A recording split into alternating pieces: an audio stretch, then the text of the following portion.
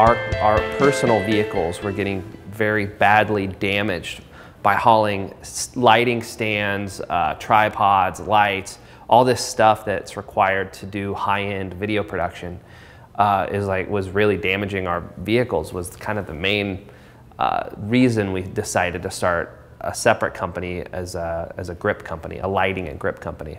Springfield hasn't really had a lighting and grip company that's available to all other productions here in town, and so that's kind of what we wanted to start.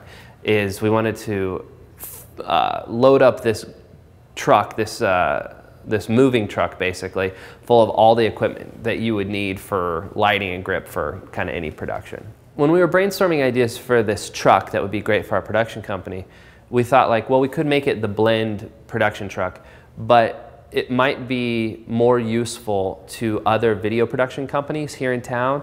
And also, there are other video producers that come in from other cities. So we'll have people that come in from Chicago or New York or LA, or really all over the country to produce things here in the Ozarks.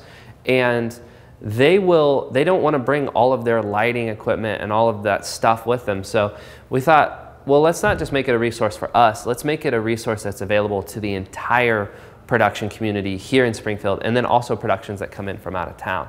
So the idea is that it might have been weird for someone to ask to like borrow the blend truck, and so we were like, let's start another company called 417 Grip, and it'll be available to all other production companies. And so 417 Grip is about servicing not just people that are coming in from out of town to produce things, but also the growing and evolving production community that's here.